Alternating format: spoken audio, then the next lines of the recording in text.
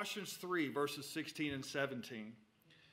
Let the message of Christ dwell among you richly, as you teach and admonish one another with all wisdom through psalms, hymns, and songs from the Spirit, singing to God with gratitude in your hearts. And whatever you do, whether in word or deed, do it all in the name of the Lord Jesus, giving thanks to God the Father through him. I'm going to ask you to stand with me. We'll sing Victory in Jesus. If the words are not up there, I'll just sing really loud on the verse, and you can join with me on the chorus. Let's stand together and sing Victory in Jesus.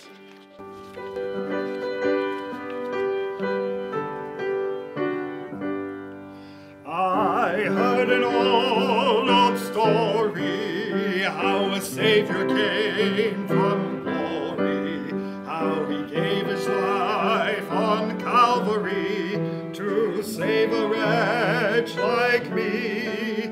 I heard about his groaning, of his precious blood's atoning. Then I repented of my sins and won the victory.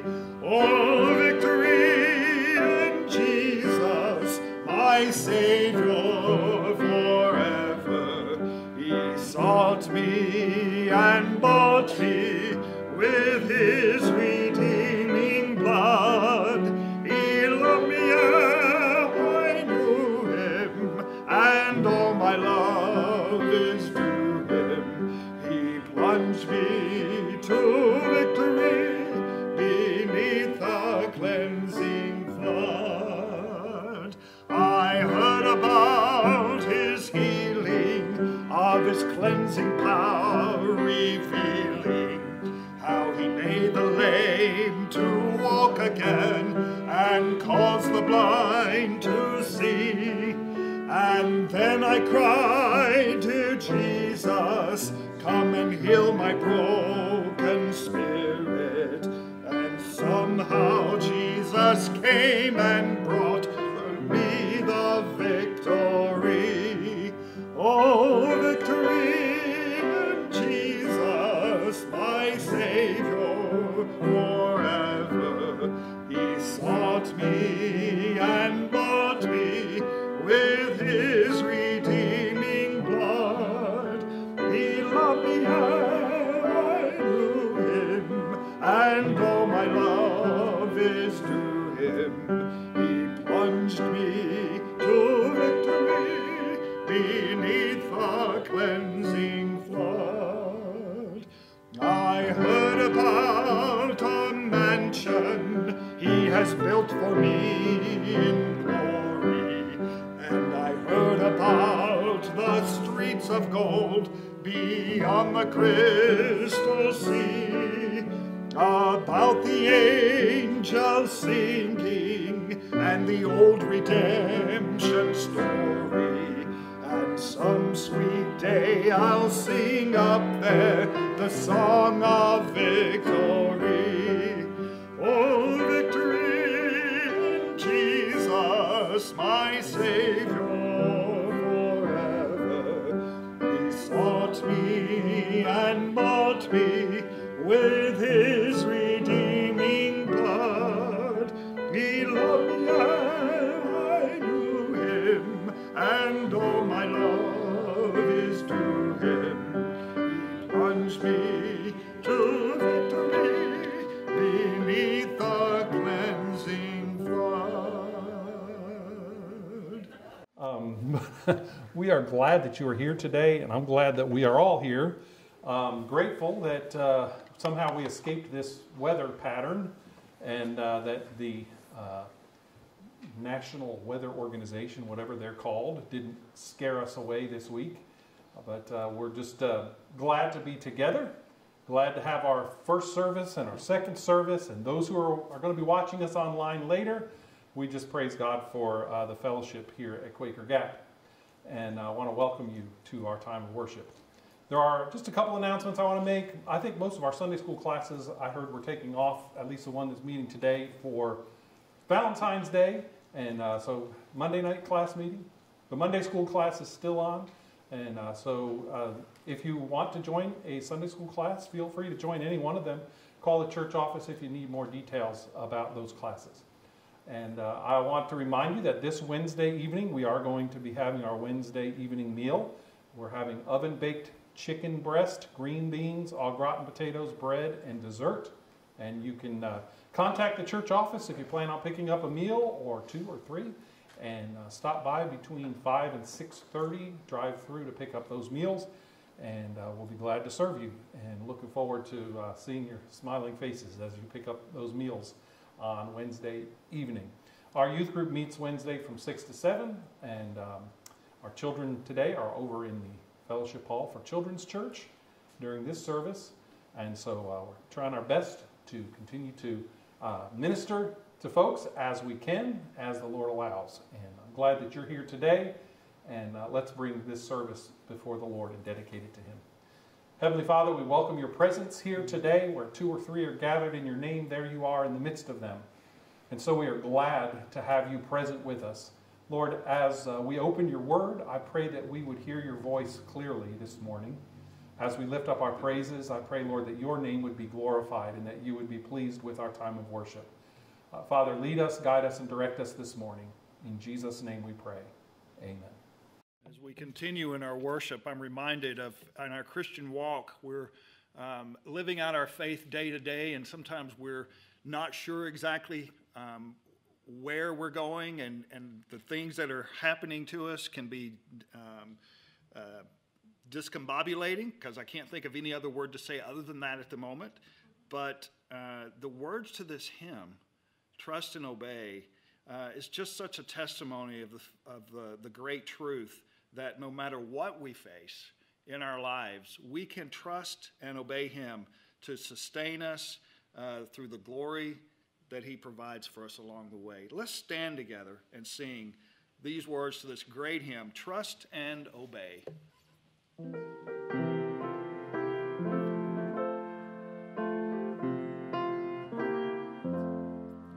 When we walk with the Lord in the light of His word, what a glory He sheds on our way.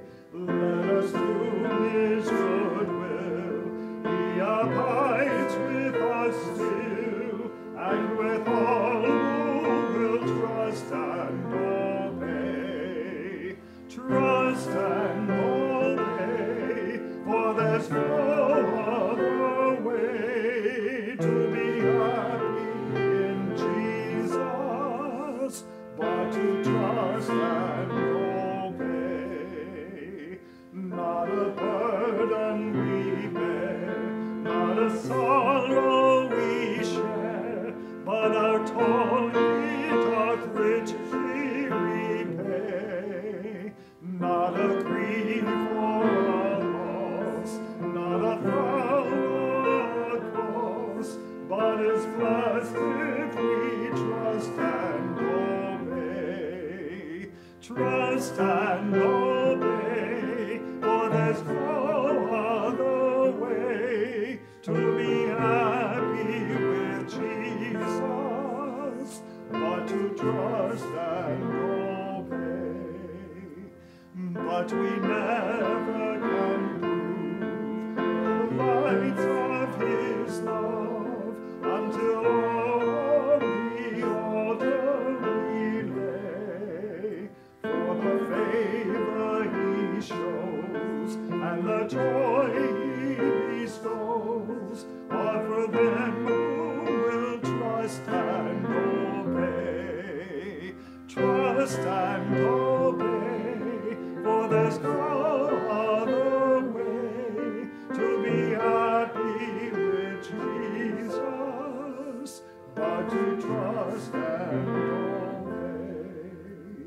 Then in fellowship sweet we will sit at His feet, or will walk by His side in the way. What He says we will do, where He says we will go. Never fear, only trust and obey. Trust and obey, for there's no other way to be happy with Jesus, but to trust and obey. You may be seated. Our scripture this morning is Psalm 27, and we're going to be focusing on verses 1 through 3 in the message, but let's read the whole psalm this morning. Psalm 27.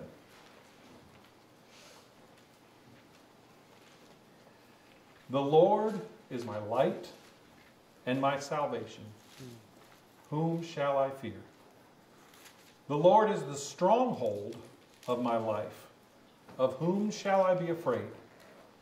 When the wicked advance against me to devour me, it is my enemies and my foes who will stumble and fall. Though an army besiege me, my heart will not fear. Though war break out against me, even then I will be confident. One thing I ask from the Lord, this only do I seek, that I may dwell in the house of the Lord all the days of my life, to gaze on the beauty of the Lord and to seek him in his temple. For in the day of trouble he will keep me safe in his dwelling. He will hide me in the shelter of his sacred tent and set me high upon a rock. Then my head will be exalted above the enemies who surround me. At his sacred tent I will sacrifice with shouts of joy. I will sing and make music to the Lord. Hear my voice when I call, Lord. Be merciful to me and answer me. My heart says of you, seek his face. Your face, Lord, I will seek. Do not hide your face from me. Do not turn your servant away in anger. You have been my helper. Do not reject me or forsake me, God my Savior.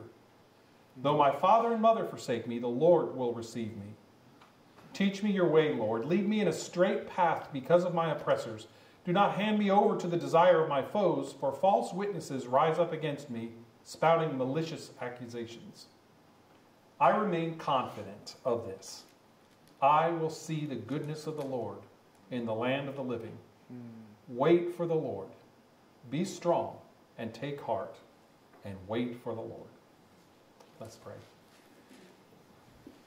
Heavenly Father, you are worth waiting for. How we praise you and thank you that you are a faithful God, a trustworthy God, a God in whom we can have complete confidence. We thank you this morning for the love that you have shown us through your Son, Jesus Christ, that you gave us your Son, that he died on the cross in our place, taking away our sins and giving us hope for all eternity. We praise you and thank you for the good news, the truth of the gospel, that you love us so much that you have done this for us. We praise you and thank you, Lord, that we can trust in you and walk with you each day, that no matter what we face in this world, Lord, that our relationship with the living God gives us great confidence. Today, Lord, we want to pray for our church family. We pray, Lord, for those who are ill, and those who have had recent surgeries. We pray, Lord, for their strength and healing, and ask that your hand would be upon them. Father, that they might return to fellowship soon. We also want to pray, Lord, for those who are discouraged, who have had troubles in their life. We lift them up to you, Father, and pray for comfort. We pray, Lord, that you would help us as a church family to lift one another up, to encourage one another, to love one another as you have called us to do. Father, I pray that you would help us, Lord, to look at the needs of our world and to apply your love to it liberally. Father, that we might love those around us as Christ would love them. Lord, we want to pray for this nation that is divided by so many competing mindsets and policies and politics. Father, we know that there will be no peace until all love you and serve you and look to you. So, Father, help us as your body, your church, here in Quaker Gap and across this country and across this world, Lord, to put you first, that you might be the priority and that we might experience true peace in days to come. Lord, thank you for your presence here with us, and as we continue in worship, we pray, Lord, that your name would be lifted up, for it's in the name of Jesus that we pray. Amen.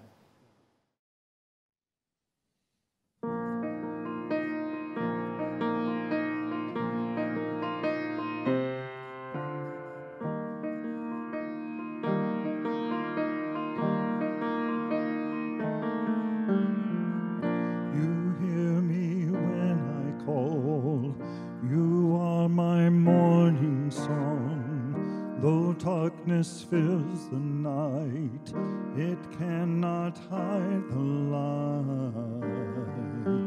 Whom shall I fear? You crush the enemy underneath my feet.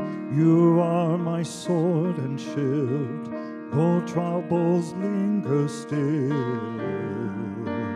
Whom shall I fear?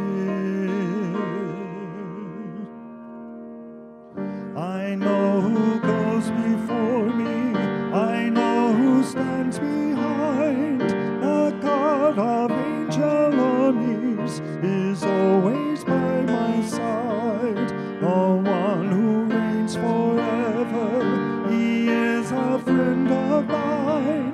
The God of angel armies is always by my side.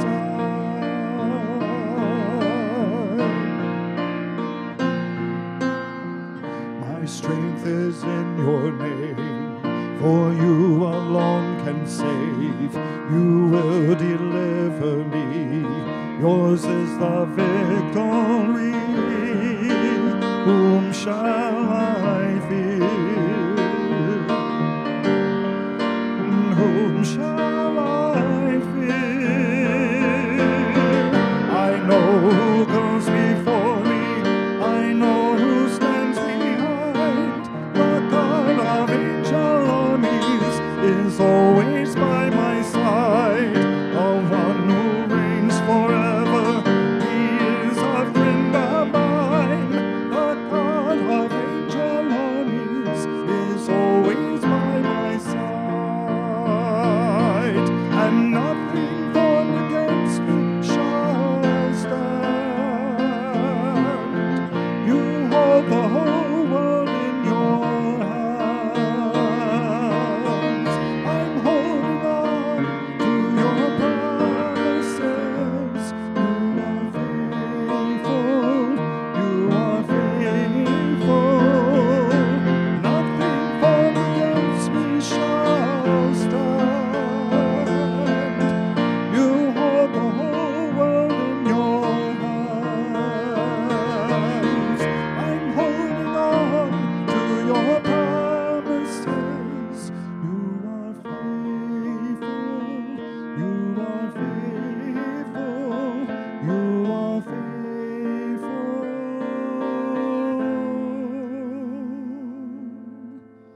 I know who goes before me, I know who stands behind. The God of angel armies is always by my side. The one who reigns forever, he is a friend of mine. The God of angel armies is always by my side.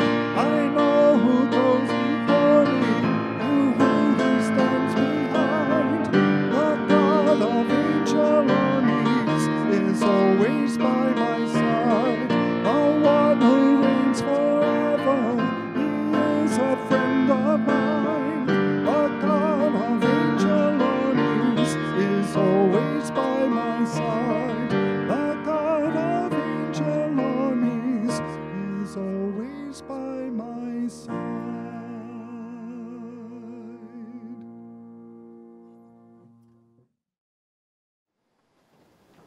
Back in 1952, Norman Vincent Peale wrote a best-selling book entitled The Power of Positive Thinking. It was the start of a movement. Peale's thesis was this, that optimism is a healthy way of life and can be achieved through visualization and affirmation, positive thoughts. By saying the right things over and over again and believing them in your mind, you can change your attitude and you can change your life for the better. So Norman Vincent Peale was a pastor in New York, and so he included many biblical thoughts throughout his book. And he advised repeating scriptures like mantras. If God be for us, who can be against us? If God be for us, who can be against us? 10 times every day. I can do all things through Christ who strengthens me. I can do all things through Christ who strengthens me. over and over again throughout the day. You know, many have followed in Norman Vincent Peale's footsteps. Just need to go to your bookstore to the self-help section, and you will see self-help gurus like Tony Robbins and Deepak Chopra and Eckhart Tolle, and Oprah's favorite, Wayne Dyer, who wrote Change Your Thoughts, Change Your Life. Turns out that positive thinking also brings in a whole lot of money as well. And this has even spread to the Christian community. Megachurch TV preacher Joel Osteen has written books like Think Better, Live Better. A victorious life begins in your mind. And you can, you will, 8 undeniable qualities of a winner. And what Osteen has become famous for is taking his Christian beliefs, marrying them with positive thinking. I believe that there's something to be said for positive thinking, for sure. Optimism is a godly virtue. Hope is a Christian character trait that is encouraged throughout Scripture. And I do believe that a positive outlook is a healthy way of life. However, you may have heard that coming, we need to be careful that our positivity is not just some sort of pie-in-the-sky Pollyanna fantasy. The truth is that we live in a world that is ruled by evil. We mustn't forget that. We live in a world filled with evil doers. We know that negative stuff happens all day long. Just look at the news. And we know that perhaps one of our greatest enemies is that man or woman that looks back at us in the mirror in the morning. It is easy to get down in this world, especially during a pandemic. Every day it seems like I hear new strains of the pandemic coming. I'm not sure whether there are new strains or whether they're just reporting the same new strain over and over again. Haven't figured that one out yet. But more bad news every day. And when I hear about the new strains, the first thing I do is I check. I wonder if this vaccine is going to cover that new strain. And then the other day they said, you know, wearing one mask is good, but 2 masks is better. So let's just start layering up masks. The more the better. So the news just keeps coming. Our positivity is important. There's no doubt we need it. But let's make sure that our positivity is anchored in reality. Not in false hopes, not in pipe dreams, not in fate or luck, not in a faith that we have in ourselves, not in just the power of positive thinking, as if the more positive we think, good things will happen. Our positivity doesn't come to us because we're Americans either. Our positivity must be anchored in the Lord, our God. Any other positivity is positively powerless. We must be anchored in the Lord, our God. So last night, Mark Holt texted me to see if we were having church services today. And he told me that his power had been out yesterday since 10 a.m. And I told him, man, that stinks. I hope they get your power back on soon. Some of you may have lost your power too yesterday. And he said, it could be worse. It could be worse. And I was immediately reminded of Junior George, our friend, when he was dying of cancer, who I went to visit. And every time I went to visit him, he would say those same words. It could be worse. It could be worse. This is the world that we live in. Reality is that it could always be worse. But the truth of the matter is, it could also be better. It could be worse, and it could be better. The truth of the matter is that it is what it is. And as we navigate life between what could be worse and what could be better, the key to living is where we have placed our hope. Where do you place your hope? Not just thinking positive thoughts, but knowing who God is. Knowing God makes all the difference, come what may. So we're continuing our series that we began last week online, which is entitled Character in Crisis. Last week we talked about remain calm, and we looked at the story of Jesus and his disciples on the Sea of Galilee when a storm kicked up. And the only way his disciples were ever going to remain calm in that situation was when they realized who it was that was in the boat with them. Once they realized the power and the authority of Jesus, who it was that was in the boat with them, then they would have the ability to think positive and to remain calm. This morning we turn to the words of the psalmist David that are found in Psalm 27. So you're going to want your Bible open to Psalm 27. The emphasis is, this morning, stay positive. Stay positive. Sounds good. Remain calm and stay positive when you face a crisis. But how can we stay positive when there's so much negativity around us? David shows us in Psalm 27 his secret. We know this about David. He is a man after God's own heart. God called him that. That was the name God gave him. A man after my own heart. He was the anointed king of Israel, anointed at a very young age as a shepherd boy. And he went through many negative experiences during his life, many challenges, many crises. But we remember that what we've been saying all along is that our character is refined and forged in crisis. One of the crises that David faced was he was being pursued by King Saul. King Saul was out to get him. King Saul wanted him dead. See, Saul was very paranoid, and he knew that David was very popular. And so Saul felt like David might come and take his throne, and so he began to chase after David. One of Saul's mercenaries was a man by the name of Doeg the Edomite. Not Dog the bounty hunter, but Doeg the Edomite. And actually the word for Edomite can also be translated the informer. So his name might actually be Doeg the Informer. Doeg was loyal to Saul, and he was a thorn in David's side. When David was fleeing from Saul, he was starving. And so he went to a group of priests, and he found one priest in particular by the name of Ahimelech. And he asked Ahimelech for some food. Do you have any food here whatsoever? And Ahimelech said, well, the only thing I've got is a little bit of leftover bread from the worship service. This is the bread of the presence, consecrated bread. David said, well, let me have that bread because I've got some starving men and we're on the run and we need something to eat. So Ahimelech provided David with bread. While David was there, though, there was something else that was missing. He said, I left in such a rush that I forgot any weapons. I don't have any weapons with me. And he asked the priest, you wouldn't happen to have a weapon here, would you? And Ahimelech said, as a matter of fact, there is one weapon here. And it happens to be the sword of Goliath. You remember Goliath, right, David? And that sword technically belongs to you, so you can have it. So Ahimelech gave David food for the road and a weapon. Very helpful man Ahimelech was to David.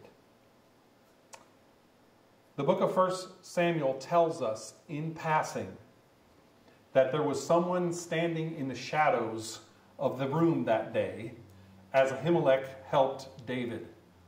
We read, now one of Saul's servants was there that day, detained before the Lord. He was Doeg, the Edomite, the informer, Saul's chief shepherd. You might call him Saul's hitman, Saul's heavy, Saul's tough guy. So this little detail becomes kind of important as Saul continues pursuing David, because one day Doeg steps forward as an informant and tells Saul all about how Ahimelech has given aid to Saul's enemy David. He's given David bread and a sword. And Saul is furious. And he commands his men to kill Ahimelech and all of the priests of Nob. None of Saul's men would do it.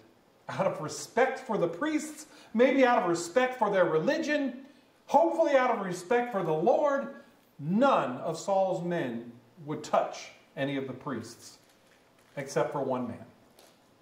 We join the story in 1 Samuel chapter 22. The king then ordered Doeg, you turn and strike down the priests. Notice the command. Strike down the priests. So Doeg the Edomite turned and struck them down. That day he killed 85 men who wore the linen ephod. He also put to the sword Nob, the town of the priests. So now not just the priests. With its men and women, its children and infants, and its cattle, donkeys, and sheep. Now, a little bit of overkill from Doeg the Edomite.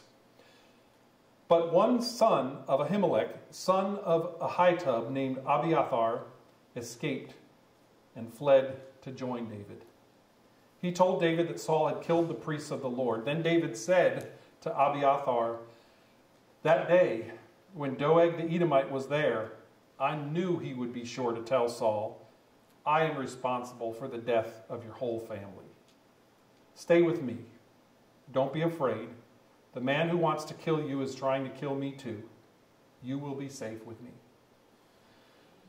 You know, David even wrote a psalm about Doeg the Edomite, right?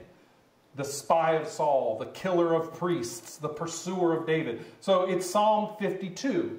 The title that comes along with Psalm 52 in your Bibles is, For the Director of Music, a Maskil of David, when Doeg the Edomite had gone to Saul and told him, David has gone to the house of Ahimelech. And I'm reading it to you now from the Message version. Why do you brag of evil, big man? God's mercy carries the day. You scheme catastrophe. Your tongue cuts, razor sharp, artisan in lies. You love evil more than good. You call black white. You love malicious gossip, you foul mouth. God will tear you limb from limb, sweep you up and throw you out, pull you up by the roots from the land of life. Good people will watch and worship. They'll laugh in relief. Big man bet on the wrong horse, trusted in big money, made his living from catastrophe. So you've got the picture now. We roll into Psalm 27. I get the idea that David is dealing with someone like Doeg, if not Doeg himself, in this psalm. This bad dude is tracking David down. So look at Psalm chapter 27, verse 2. It kind of sets the theme for us. David says, when the wicked advance against me to devour me.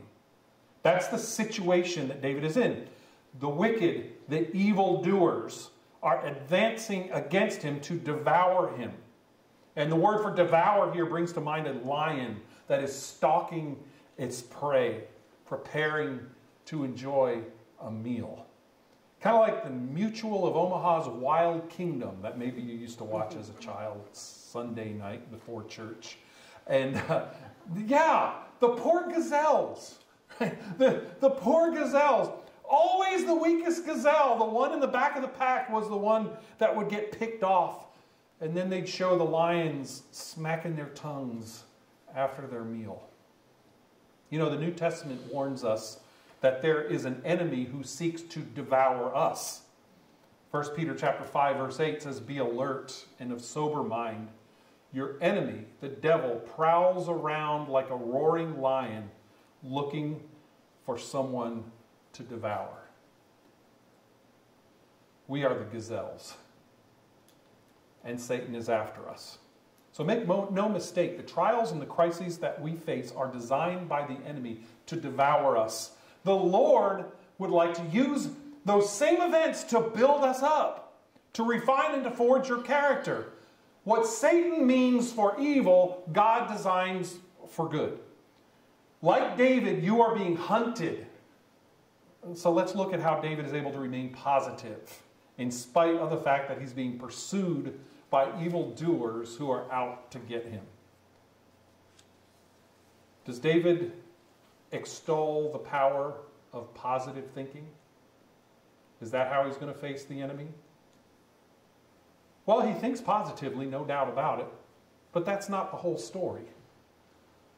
Does David lean on his experience, on his strength, on his previous victories?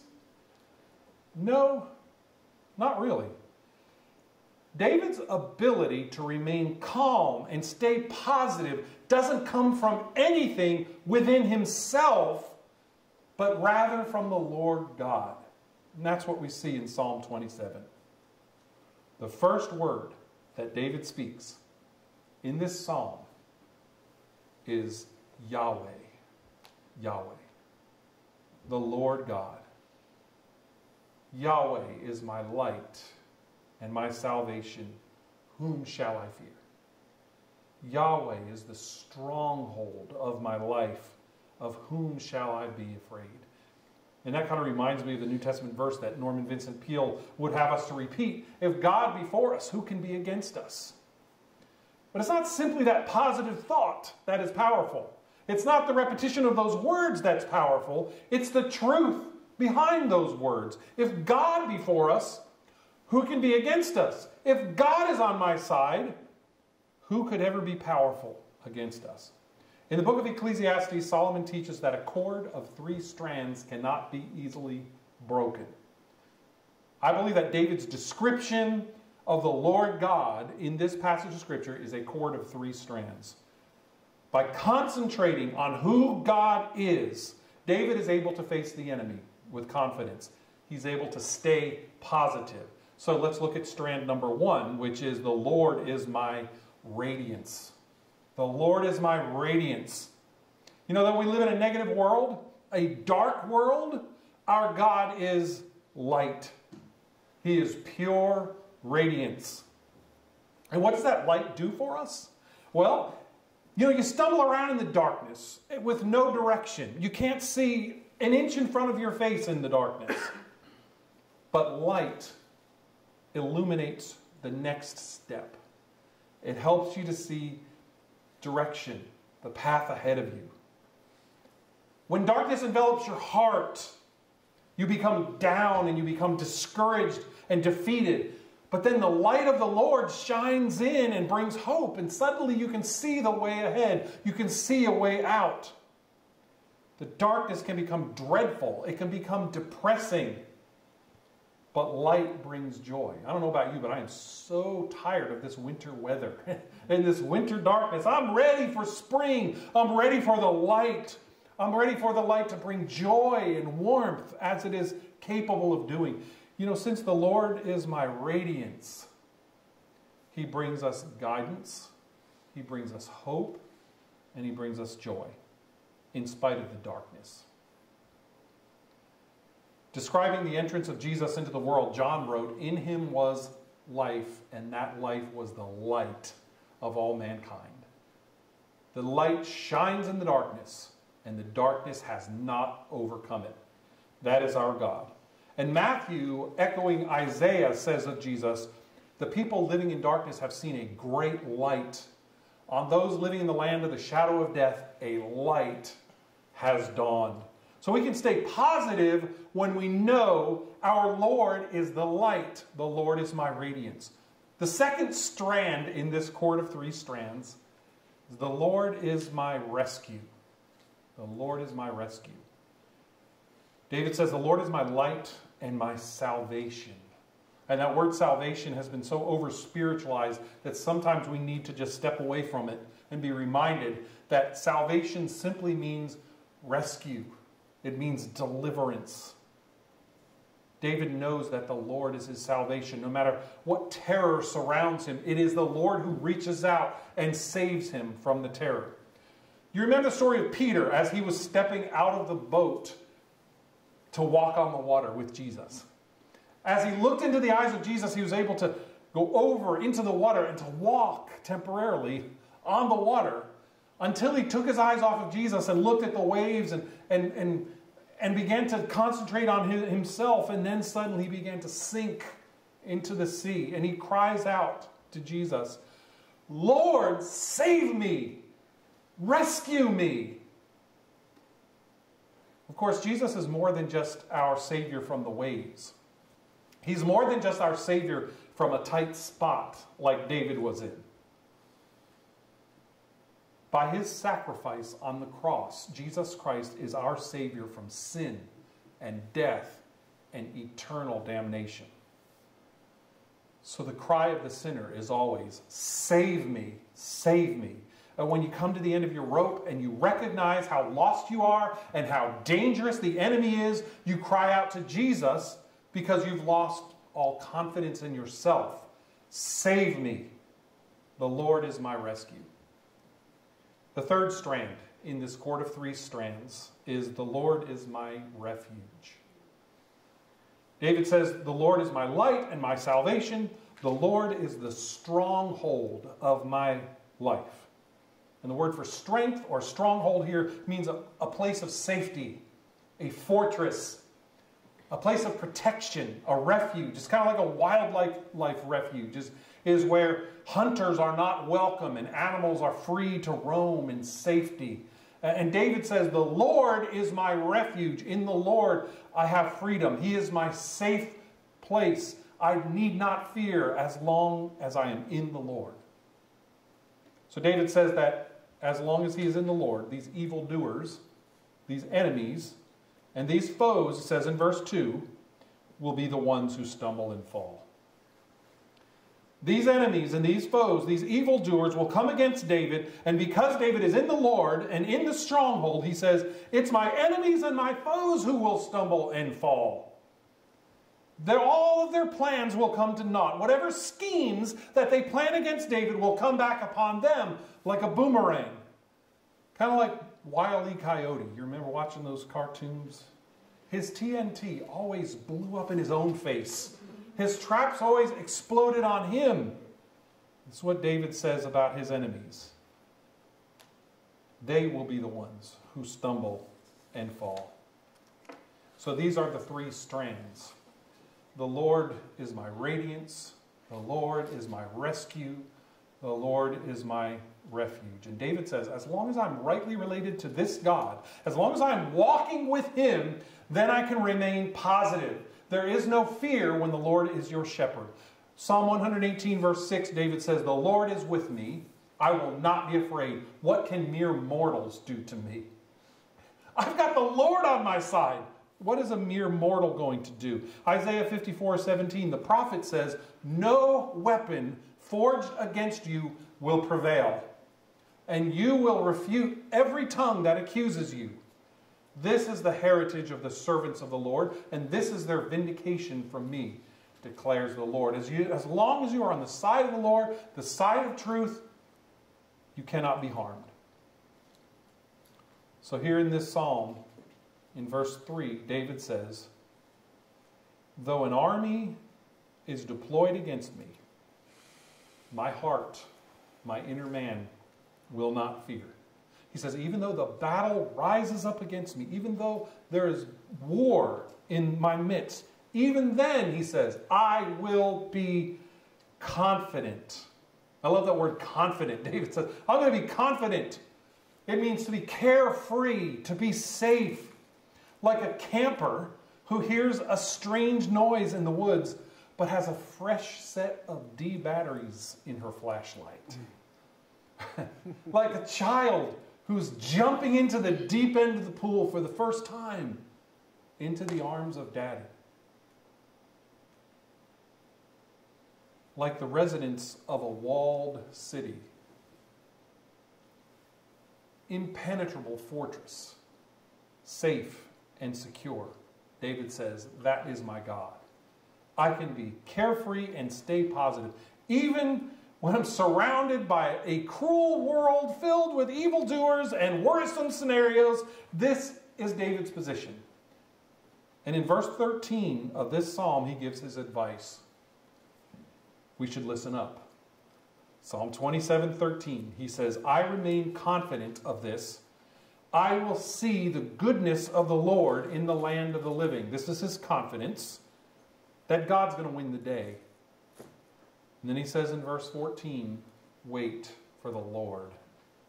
Be strong and take heart and wait for the Lord. Trust in him. Rely on him. Be patient. Put your life in his hands. Stop worrying about the things that you can't control. Is this the power of positive thinking? Sure. Sure it is. But it's based in the truth of who God is. He is our light, our salvation, and our stronghold. I can be positive, and so can you, because our hope is anchored in the Lord our God, and nothing can threaten us when he is our light and our salvation and our stronghold. David's character was forged in times of crisis. So as a young man, you may remember this story, he brought lunch to his brothers on the battlefield. As he looked down on the battlefield, he saw this big man with a big mouth, Goliath. And Goliath was booming insults at the Israelites and at their God. And meanwhile, David's brothers and the rest of the army were all cowering in their tents. It's interesting how one of David's brothers, Eliab, gets mad at David. So we read in 1 Samuel chapter 17, when Eliab, David's oldest brother, right, it's the big shot, the oldest brother, heard him speaking with the men, he burned with anger at him. And he asked, "Why have you come down here? And with whom did you leave those few sheep in the wilderness?" He's trying to insult his younger brother. He says, "I know how conceited you are and how wicked your heart is. You came down here only to watch the battle. You just want some entertainment. You came to see some action. That's the only reason you came down here. Go back to your sheep, little man."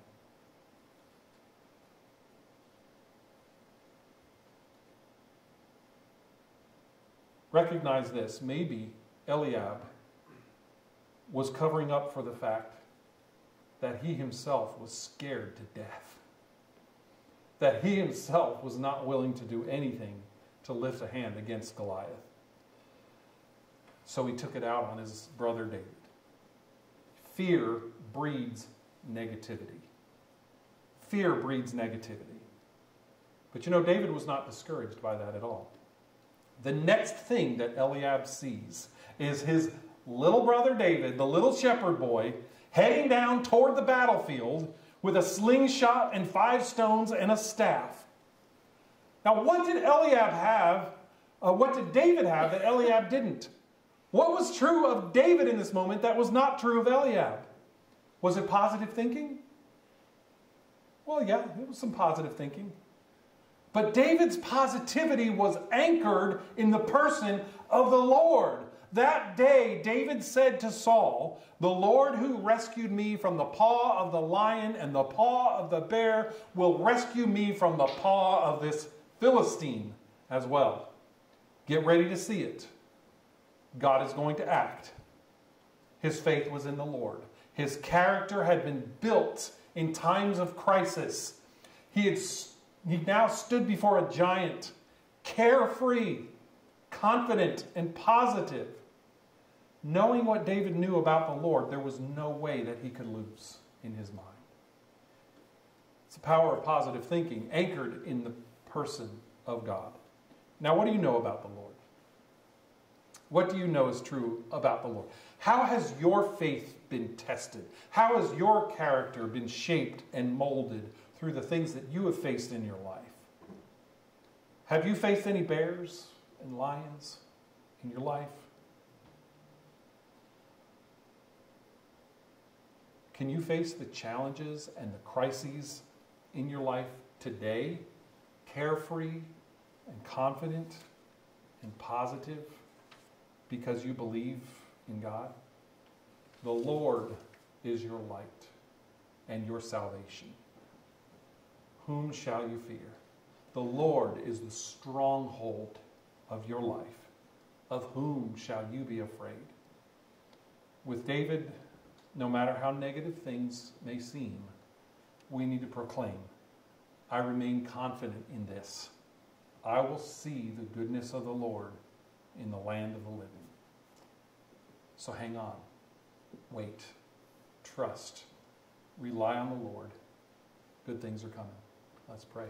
Heavenly Father, we thank you for your word, and we thank you for the fact that we can be positive in this life because we have a God who gives us hope, and you are that God. We praise you and we thank you, O Lord, that we can step forward in this life through the challenges and the temptations and the trials that we face day by day, and the evil that we see out there in the world around us. We can face it knowing that you are our radiance, that you are our rescue, and you are our refuge. Help us, Lord, to trust in you in even deeper, stronger ways, that we might be even more carefree and confident to live the Christian life in this world around us. Help us, Lord, to learn what it means to wait on you, to trust in you. For it's in Jesus' name that we pray. Amen. Let's stand together as we close and sing, I Give You My Heart.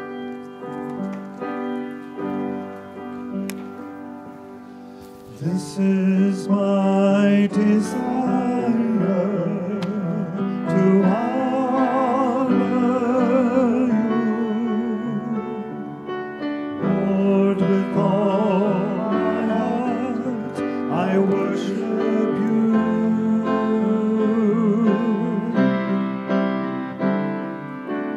All I have within me, I give you praise. All that I adore is in you.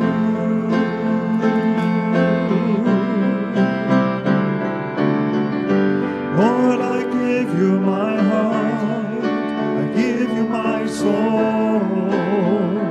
I live for you alone, every breath that I take, every moment I'm awake.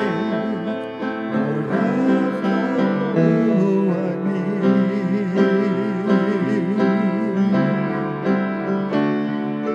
This is my desire to honor you, Lord, with all my heart I worship you.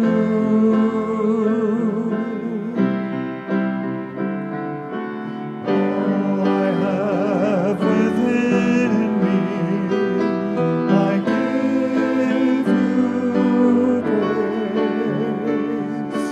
All that I adore is in you.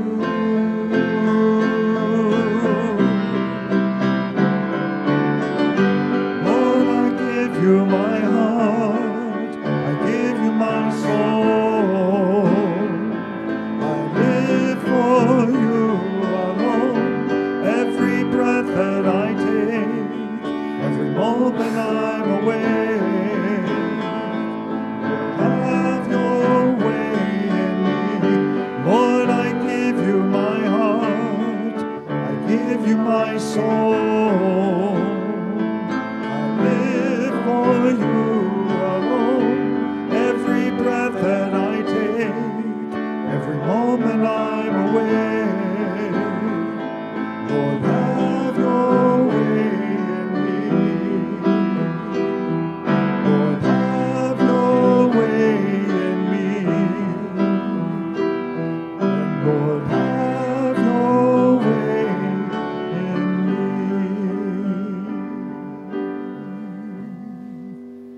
Amen. Let's pray. Heavenly Father, we know there's no telling what we might face this week. But come what may, we have a God who loves us, and we are your children.